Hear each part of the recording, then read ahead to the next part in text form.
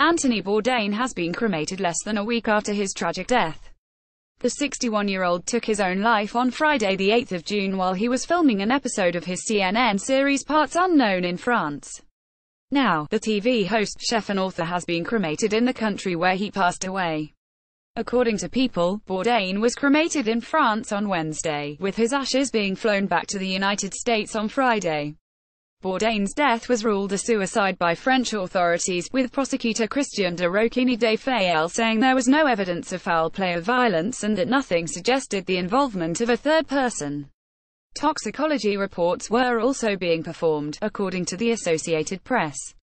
It was previously claimed that the star's funeral plans were delayed due to his body not yet being released by the French government.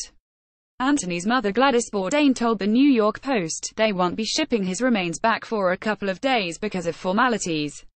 I lived there for 5 years. Nothing is done quickly."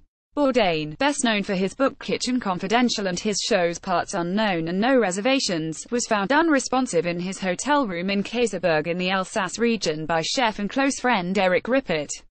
Following the news of his death, friends, fans and chefs took to social media to mourn the loss of the larger-than-life character. Chef Jose Andres tweeted, "I know you are on a ferry going to somewhere amazing. You still had so many places to show us, whispering to our souls the great possibilities beyond what we could see with our own eyes. You only saw beauty in all people. You will always travel with me." Meanwhile, Gordon Ramsay tweeted, "Stunned and saddened by the loss of Anthony Bourdain. He brought the world into our homes and inspired so many people to explore cultures and cities through their food." Anthony's funeral is expected to be planned by his estranged second wife Ottivia Bussier, with whom he remained close and had an 11-year-old daughter Ariane with. The chef was in a relationship with actress Asia Argento when she released a statement following his death reading. "Anthony gave all of himself in everything that he did. His brilliant, fearless spirit touched and inspired so many, and his generosity knew no bounds.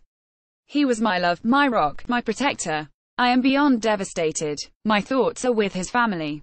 I would ask that you respect their privacy and mine." More, remembering the victims of Grenfell, profiles of 72 people killed in the fire. More, Rose McGowan urges people not to blame Asia Argento as she mourns death of Anthony Bourdain.